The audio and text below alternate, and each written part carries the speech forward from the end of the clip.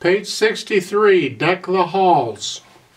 The top of the page, they're talking about playing a second voice in one hand, which means like a counter melody or something where there's two things going on and you're doing it all with one hand and you're not going crazy at the same time.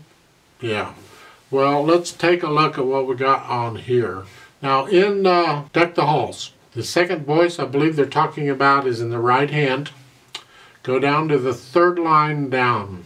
You have a whole note, C sharp, and then the melody is the top one.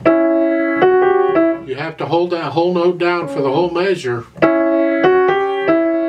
It's like that's a bottom voice. It's like somebody is singing a harmony and they're going to hold that out. Next measure, it's a D, but it's a whole note, so hold it down for the whole measure. And then it's like the two voices now come together and they're singing in unison or singing the same notes. And now they're going to sing harmony again.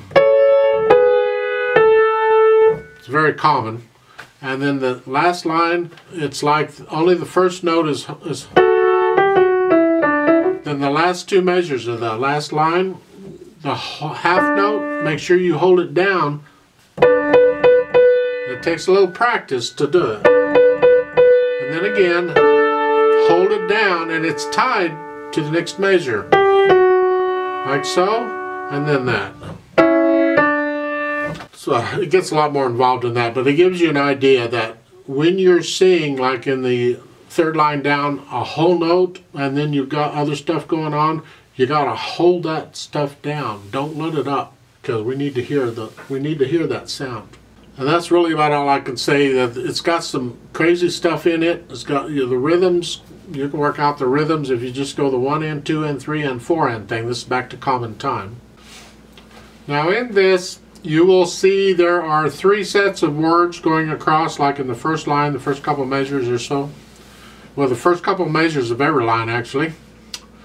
So the repeat doesn't tell you how many times to repeat. Typically we would repeat 1 time and we're done. But when you have words in this, you're going to repeat as many times as you need to, so you cover all the verses, all the words. Now when we do the play with me section, I'm just going to repeat it 1 time. We're going to go through it twice.